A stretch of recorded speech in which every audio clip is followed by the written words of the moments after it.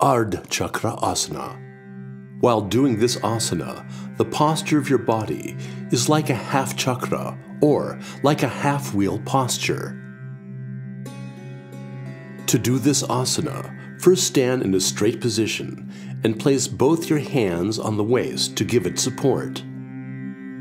Take care that all your fingers are joined together, which then will give proper support to your waist. Now, take a deep breath in and slowly bend backwards from your lumbar region. Bend your head backwards to the point till it stretches your neck muscles. Breathe in and out normally.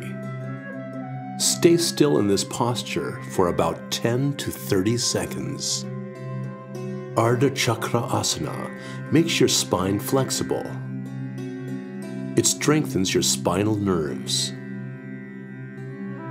This asana improves your ability to breathe. It also reduces pain caused by cervical spondylitis. People suffering from hypertension or high BP should be careful when bending backwards.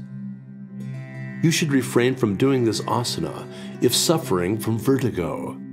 After staying in this posture for 10 to 30 seconds, take a deep breath in and slowly straighten your spine while still supporting it at the waist with your hands. Now bring your head back into normal position while breathing out slowly and relax. You can rid yourself of incessant back and neck pain forever by performing this asana regularly.